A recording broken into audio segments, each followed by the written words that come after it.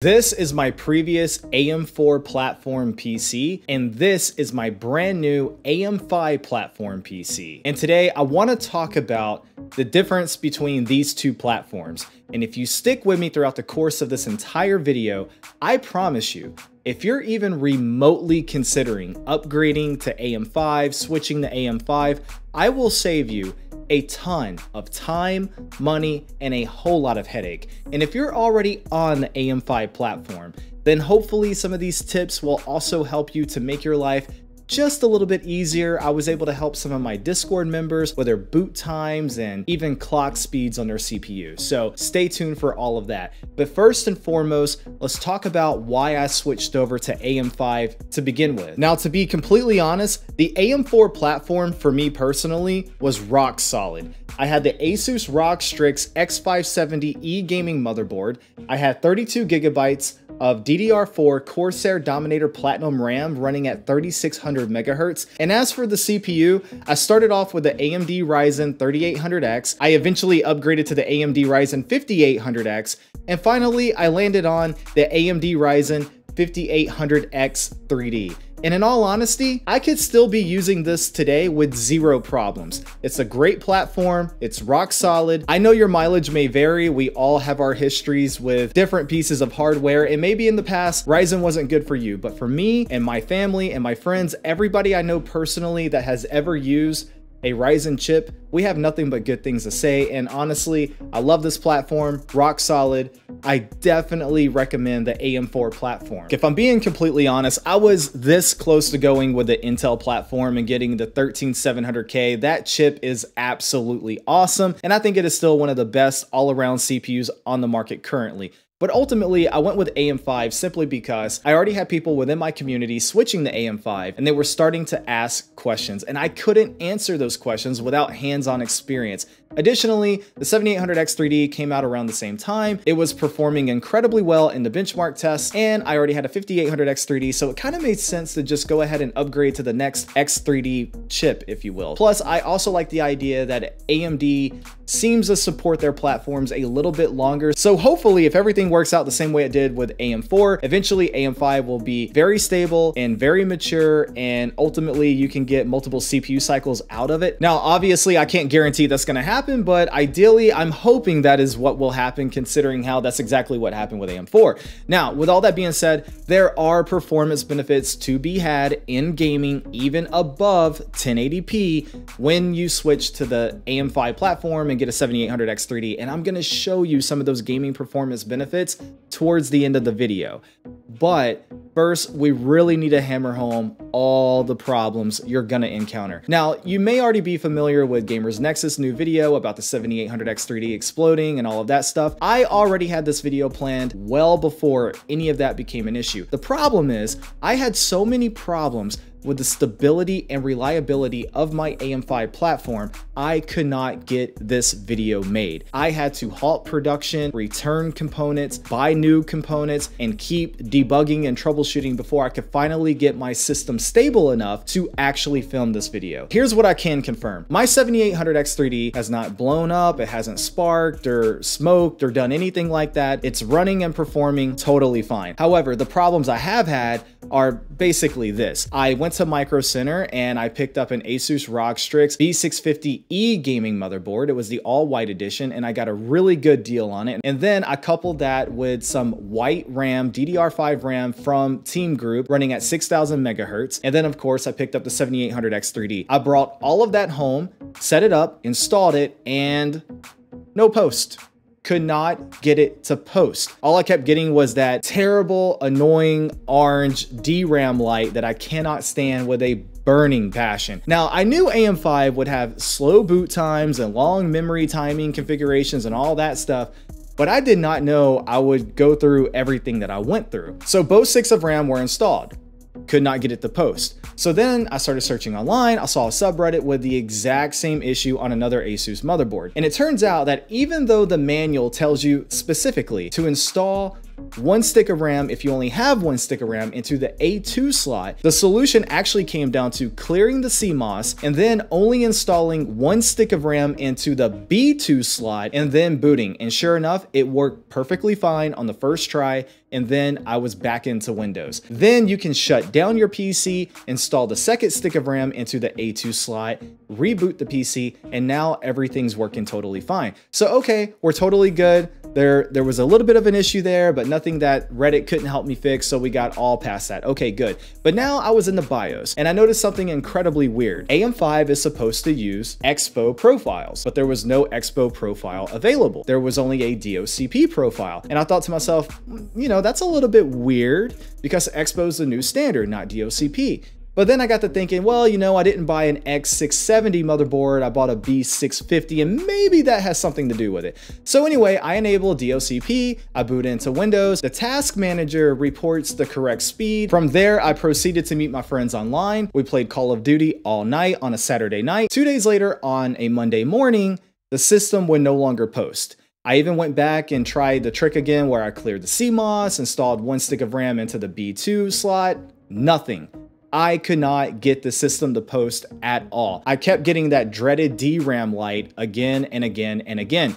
So I took the RAM back to Micro Center, switched it out. In the process of doing that, I noticed a very important piece of information that I did not notice the first time, nor did the Micro Center employee notice it whenever he sold me the RAM. And that is the fact that in the bottom left-hand corner of that package, it clearly said Intel optimized. Back in the past with DDR4, there were some RAM kits that clearly said AMD optimized, Intel optimized, but ideally there were no severe compatibility issues whenever you would try to mix and match the RAM optimization with the CPU. To the best of my knowledge, if I'm wrong, let me know in the comment section below, but I'm not aware of it. However, I can confirm with the AM5 platform, it is so sensitive and so finicky. When it says Intel optimized, it means Intel optimized. So please make sure, if you're switching to the AM5 platform, when you purchase your RAM, make sure it says AMD Expo on the package. Make sure you are not buying Intel optimized RAM. Personal experience, I'm telling you right now, make sure you pay attention to the package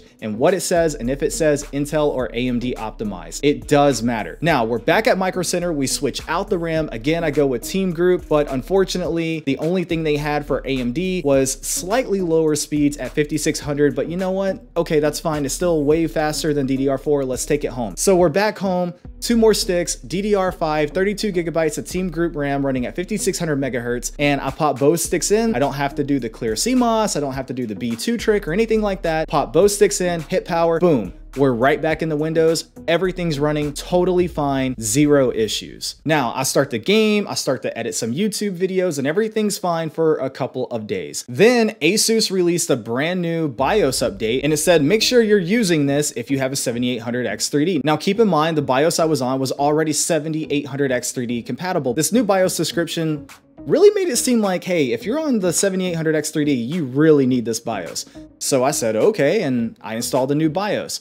Right after that, I could not post anymore. Turns out, one stick of RAM completely stopped working after that BIOS update. Now, on one hand, I was thinking, you know, well, it's possible that one stick of RAM just so happened to die at that exact moment.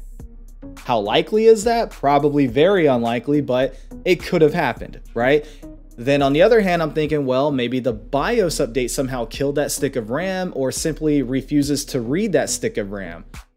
I wasn't really sure, but all I knew for sure was I could only get one stick of RAM to actually work with the system and post. And at this point, I'm thinking, you know what? I'll just go back to Micro Center again. I'll return the RAM again. I'll get a brand new stick of RAM and we'll be fine. And then I got to thinking about it. I said, you know, I don't want to be in a position where I can't comfortably update my BIOS without having to worry about something breaking. And on top of that, I've had nothing but issues with this motherboard and RAM combination ever since I bought it and brought it home. Let me just return both the RAM and the motherboard and go with something completely different. And so that's what I did. And so I ended up with the MSI B650 Edge Wi-Fi motherboard. And now my RAM is DDR5, 32 gigabytes, Corsair Dominator Platinum running at 6000 megahertz. And yes, it is AMD optimized. And of course I bring that home, I set it up, I boot the PC, and boom, it worked perfectly fine. And I'm happy to report that for the most part, I've had a fully functional and stable system ever since I switched out the motherboard and the RAM. Now, with all of that being said, there is one little exception. every now and again, not all the time, but every now and again, whenever I shut down my PC, the next time I turn on my PC, it will not post. It gets caught up in that boot cycle with the memory configuration and it will not get out of it. However, I found out the solution is very simple. All I have to do is kill the power to the PC by flipping the switch on my power supply in the back of the PC, wait about 2 or 3 seconds, turn it back on, boot up the PC, and boom, everything is totally good again, and we're right back in the Windows with 0 problems. Now, I have no idea why this keeps happening. All I know is that it is an intermittent issue. There's no consistency to it at all whatsoever, and I'm chalking it up to just an AM5 bug, if you will. It's just one of those little quirky bugs that need to be ironed out, and I'm hoping that in time it will be ironed out with future BIOS updates and AMD chipset updates potentially. So we'll have to wait and see how that works, but right now my system is probably about 90% stable and reliable. I'm also happy to report that I was able to update the BIOS successfully on my MSI board and I've had 0 issues. I don't know, maybe I just had a bad Asus board because it wasn't an open box board, but what I can confirm is that there is something with that combination that does not work. The Asus B650E gaming motherboard and the Team Group DDR5 RAM do not mix well together. And I'm reporting that based on my experience as well as another member in my community. He bought the exact same motherboard, he bought the exact same kit of RAM, and he had the exact same problem. One of his sticks completely stopped reading, stopped working, and I was able to help him boot back into Windows in private DMs in our Discord chat, but that was only with 1 stick of RAM. And so ultimately he did have to go out and buy a brand new kit altogether for his RAM.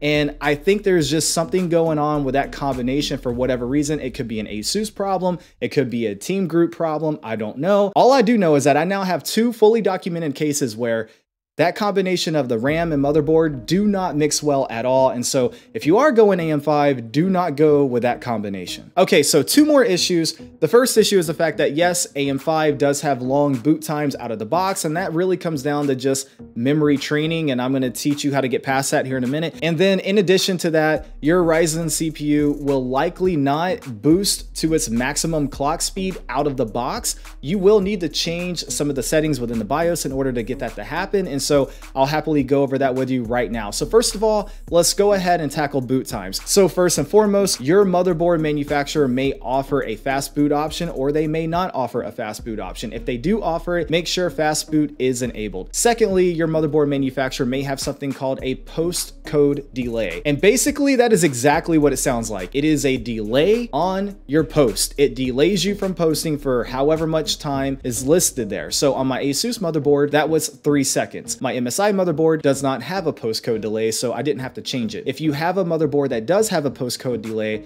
I would recommend changing that to 0 seconds so that you can boot faster. And lastly, the most important setting to change is called memory context restore, and you want to make sure that is set to enabled. And basically what this does is ensure that once your memory is configured the first time, you don't have to go back through memory training every single time you boot up your PC.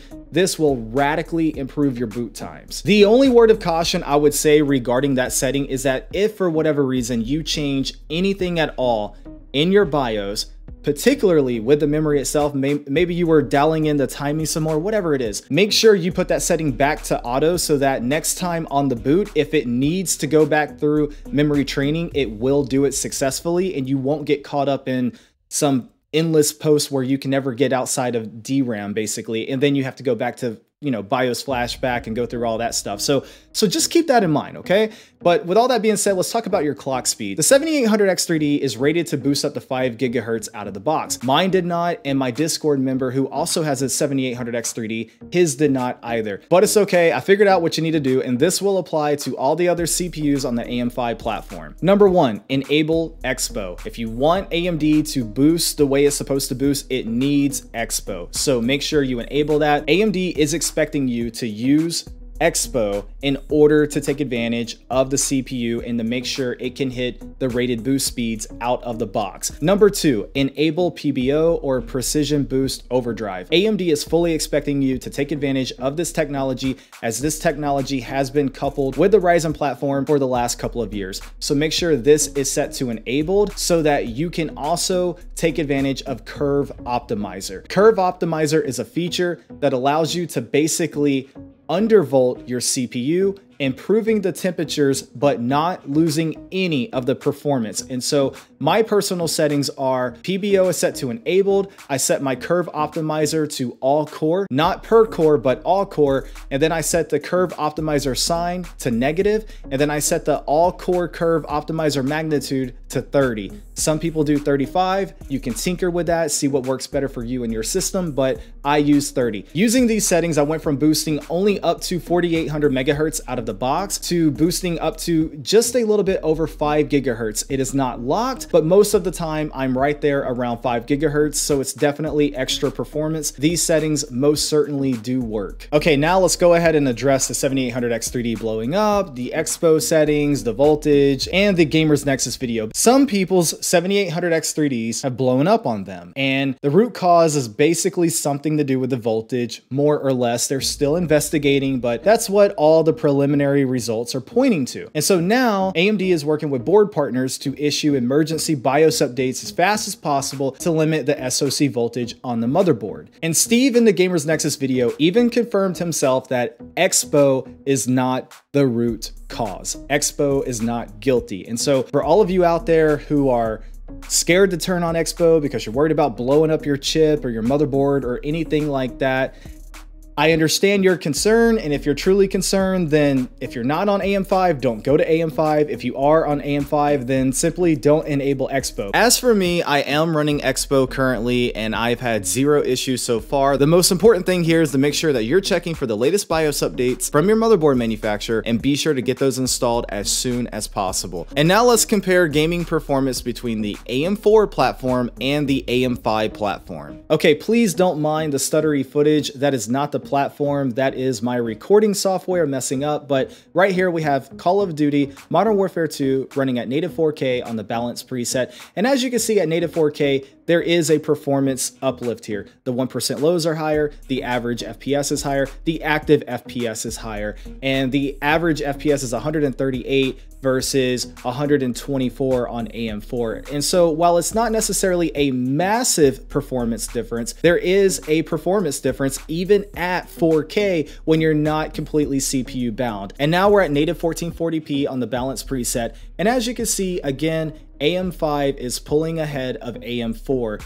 Our 1% lows is probably where you're going to notice the biggest performance difference here. You're talking almost a 40 frame performance difference here. That is quite substantial. And our average FPS is 223 versus 209 on average. And so at the end of the day, that is quite a substantial performance benefit just by switching platforms overall. And again, this is at 1440p, not 1080. Hogwarts Legacy native 4K on the high preset, you can see our performance difference here is basically non-existent. Both AM4 and AM5 are in the 60s. Our 1% lows are in the 30s. That's nothing to get excited about. That's nothing to write home about. And as stated in other videos, this can come down to Hogwarts Legacy simply having performance optimization issues. Basically, if you're playing something like Hogwarts Legacy on a regular basis, AM5 is not worth the upgrade. And for whatever reason, my footage got completely corrupted, but here is a screenshot of Hogwarts Legacy at native 1440p on the high preset, and as you can see, there is a little bit more of a performance benefit here. At 1440p, you're talking an average frame rate of 109 FPS versus an average frame rate of 86 FPS, and the 1% lows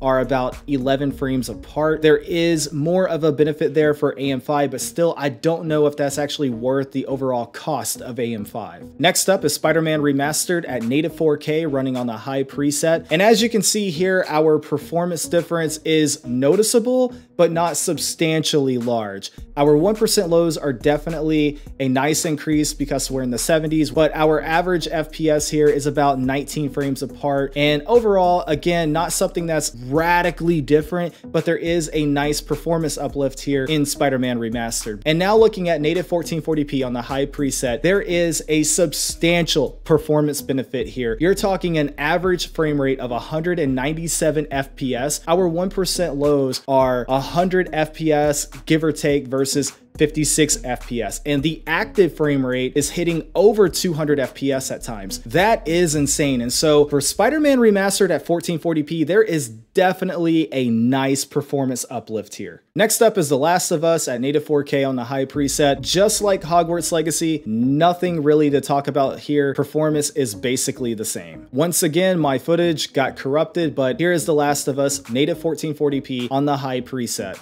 And similar to Spider-Man Remastered at 1440p, we do see more of a performance benefit here. You're talking an average frame rate of 132 FPS versus 110 FPS. So that's a difference of 22 frames, and your 1% lows are about 18 frames apart. That is something that is noticeable in a game like The Last of Us. Next up, we have Halo Infinite native 4K on the Ultra preset, and there is basically nothing to write home about. The performance is basically identical. And now looking at Halo Infinite at native 1440p on the Ultra preset, we now have something a little bit more substantial. The 1% lows are definitely higher on the AM5 platform. The average frame rate is also higher, and the active frame rate is higher. I mean, just across the board, the AM5 platform is faster at 1440p when it comes to Halo Infinite, but at 4K, not so much, so definitely be mindful of that. If you made it this far in the video, wow, thank you, that is totally awesome. I hope you found value here. And I was excited to upgrade to the AM5 platform, but unfortunately, it is plagued with a bunch of issues, and as I stated before, wait. Yes, as you saw, in gaming, there are performance benefits. In some cases, even at 4K, but in more cases at 1440p. And that's awesome. But at the same time, when you factor in the cost of the platform upgrade and you factor in the headache of all the things I just listed in the video, I don't really think it's worth it. And so right now I would say wait, just like I said before, wait. But hey, look, let me know your thoughts in the comment section below. Are you using AM5? What has your experience been like? Are you avoiding AM5 now? Are you waiting? I'm very curious to know. If you found value in this video, I'm gonna ask for something I never ask for. Share it with a friend, share it with someone so that they don't walk into the pitfall of the AM5 issues right now. I don't want people walking in blindly because they didn't know something would happen, right? And so I hope you found value here. And if you did, please share the video. Also like it, subscribe, do all the things because I worked very hard on this video. I put a lot of time and effort into it. And so thank you so much for your support. I really appreciate it. I look forward to talking to you down in the comment section below. And until next time, E-Rock out.